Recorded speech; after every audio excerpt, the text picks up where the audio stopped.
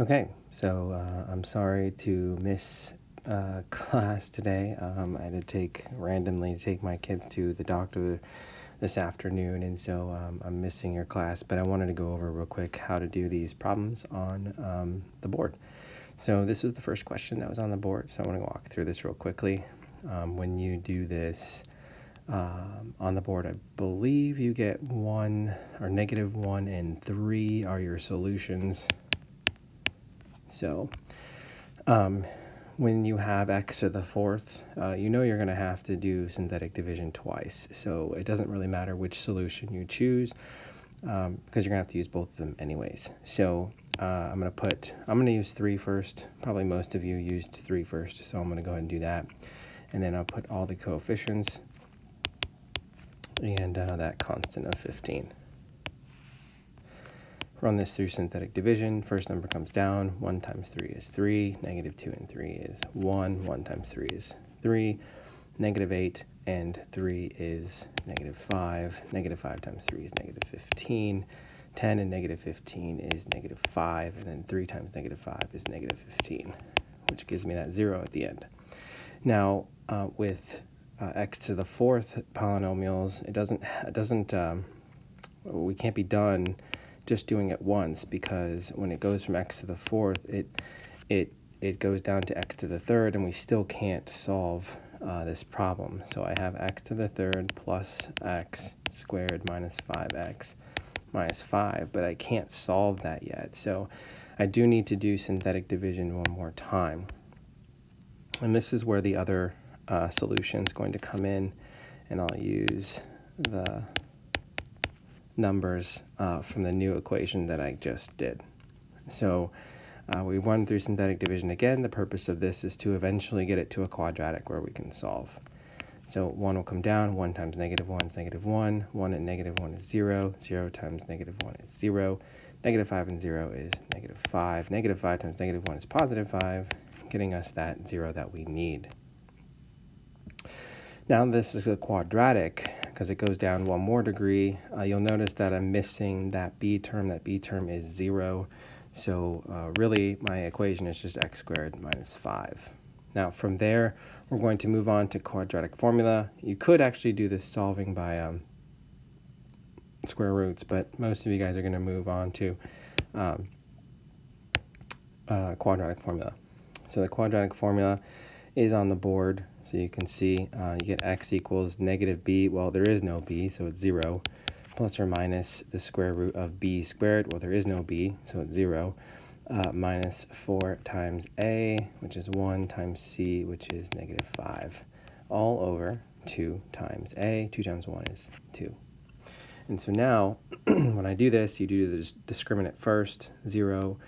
You're doing this right here. 0 minus 4 times 1 times -5 is positive 20. So you get 0 plus or minus the square root of 20 over 2. Now I don't need a 0 anymore. 0 plus or minus is just nothing plus or minus, so you can get that out of the way. The 20 will then simplify 4 times 5, and then 4 goes into 2 times 2. Since the pairs are 2s, the pairs come out, unpaired stays in, and this will replace the radical 20. So I end up with just plus or minus 2 radical 5 over 2. Now you may have noticed that the 2 on the top and the 2 on the bottom could possibly cancel. They do. So you end up with just plus or minus radical 5. And there is all 4 of your solutions. Now we're not done. There are 2 problems on the board, so I want to go over this again so you can see kind of how you were supposed to do that. If you didn't know what you were doing, now you could stop the video and you could try the second one if you wanted to, just to see if you could do it right. The second problem down here, this is the second problem. And when you plug this one in, because it's an x to the third, you're going to only be given one solution. In this case, it's -2 as that one solution. And so when I run this through synthetic division,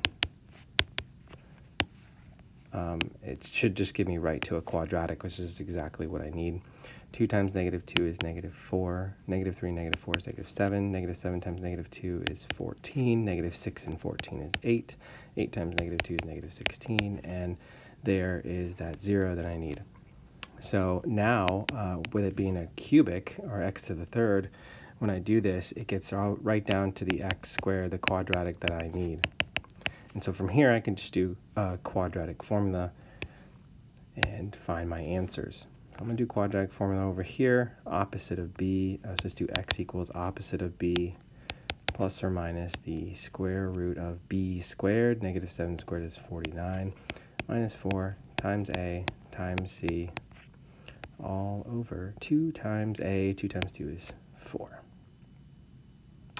When I do the discriminant, I get radical, I think it's negative 15 over 4. This is the other type of problem we went over last class, is what to do with the negatives in there, but you guys, we already talked about this. You should already know. With a negative, you do need to place an I out front. That will make your radical positive. And then you would simplify the radical, but in this case, radical 15 doesn't simplify. It breaks down into 3 and 5, but you don't end up with any pairs, so this is as simple as it's going to get. And so here, since it's x to the third, I should have 3 solutions. I have 1 there and 2 here, where one of my solutions is real and the other 2 are imaginary. Speaking of real and imaginary solutions, there is a way to tell how many real and how many imaginary solutions you're going to have just based on looking at a graph. This is outcome 22. For that, I'm going to go over to Desmos here and just to show you this. So here's a graph that I can look at it, and based on the exponent, I can tell that I have 3 solutions. There should be 3 because it's an x to the third problem. And you have to remember that a solution is an x-intercept. So like I have a solution right here, a solution right here, and a solution right here. So those are 3 solutions, and I should have 3 solutions, and those are them because solutions are where it crosses the x-axis. It turns out that in this type of problem, all of my solutions are real because they all cross the x-axis. I have 3, the exponent tells me I should have 3 solutions, and I see 3 times the graph crosses the x-axis. So that tells me that 3 of my solutions are going to be real, whereas none of them will be imaginary. Now, if I change this just slightly and look at it, well, now I have still 3 solutions. It's still an x to the third, but now notice here I can only point to one part that crosses the x-axis. So in this case, there are 3 solutions, but only one of them is real because there's only one part that crosses the x-axis. But knowing that there are 3 solutions and only one of them I can point out, that means that only one of them is real. And that makes the other 2 missing. They must be imaginary. And so that's how we identify which ones are real and which ones are imaginary, by just seeing how many times it crosses the x-axis. Knowing that there should be 3, but I can only point to 1, means that 1 is real, the other 2 must be imaginary. So let's look at another one here. So I'm going to change this to plus, and then we will... Actually, I don't know if that was supposed to be minus or not. Let's go to the second graph. Okay, yeah. So here, here is an x to the fourth. So I should have 4 solutions. So when I go down here, I should have 4 solutions. And so if I can point to 4 times it crossing the x-axis, that tells me that all 4 of them are real. Because there are 4 solutions and I see that it crosses the x-axis 4 times, I know that all 4 solutions are real and none of them will be imaginary.